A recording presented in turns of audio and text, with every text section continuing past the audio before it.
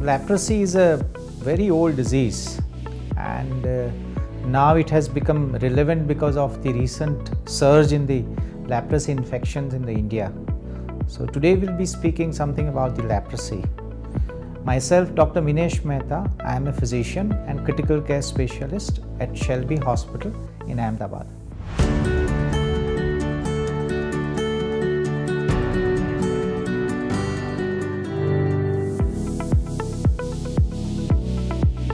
Leprosy is a bacterial disease. It is basically a low-grade chronic infection caused by the bacteria known as Mycobacterium leprae. It usually affects all the ages, mainly children and adolescents. Leprosy, which was considered as a rare disease, and in 2005, India declared as a leprosy-free country. Now the survey which was conducted in 2019 and 20, it showed that India has more than 1 lakh of active leprosy cases, which comprises almost more than 50% of total leprosy cases in the world. So again, leprosy has become relevant disease. The resurgence of leprosy probably is because of the lack of awareness on both the sides among the patients and probably healthcare professionals also. Because once considered as a disease which is extinct, now it has again resurged like tuberculosis. So it is important to increase the awareness of the disease of the leprosy. Leprosy is basically transmitted by the droplet infections. Somebody who gets an infection, whenever he speaks or sneezes, and the other person, if he comes in contact with that particular person for a prolonged period of time, then he can get a leprosy. The bacteria which causes leprosy, it affects mainly skin, peripheral nerves, eyes and the upper respiratory tract, mainly nasal mucosa. The symptoms, the classical symptoms are a hypopigmented skin patches with a loss of sensations. Many patients, they have nodules over the skin, they have a leg or a foot ulcers. Many patients has bleeding from the nose. If it diagnosed is very late, patient presents with a complication of the leprosy, like deformity of the limbs, loss of fingers, or even loss of a vision also.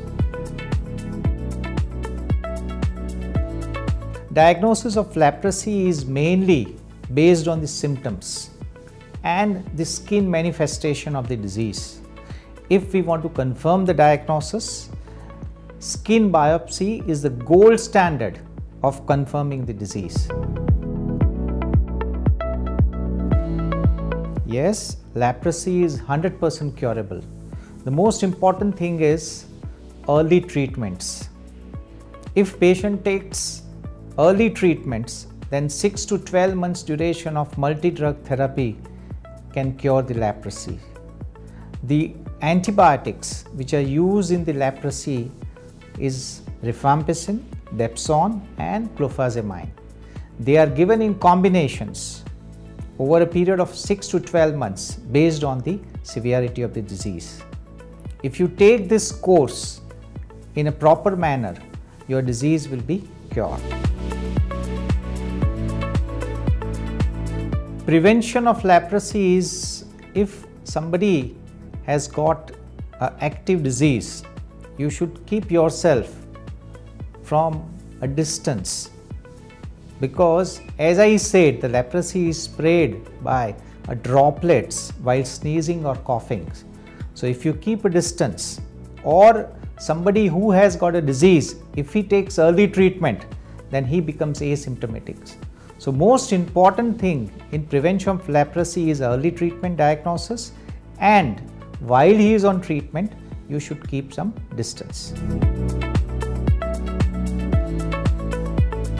Leprosy is contagious only if the person remains in a close contact with the infected person over a prolonged period of time. Brief contact or like handshaking, hugging, it will not transmit the disease. The disease is mainly transmitted by the droplets while coughing, sneezing, speaking, and if that person remains in contact for a long period of times.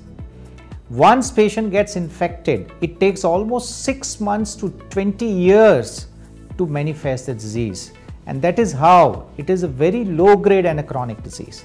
We can prevent or we can reduce the spread of disease by isolating or by identifying the patient who has got an active disease and keeping them in a separations while preventing the close contact and giving them adequate course of antibiotics. Yes, people can live a normal life. The only important thing is the diagnosis should be early and he should take an adequate course of treatments. If it remains undiagnosed for a long period of time, many complications which are related to the leprosy, they will not be reversible. So once patient develops complications, it will be irreversible. Otherwise, if patient is diagnosed in the early phase and if patient takes adequate treatment, it is 100% curable.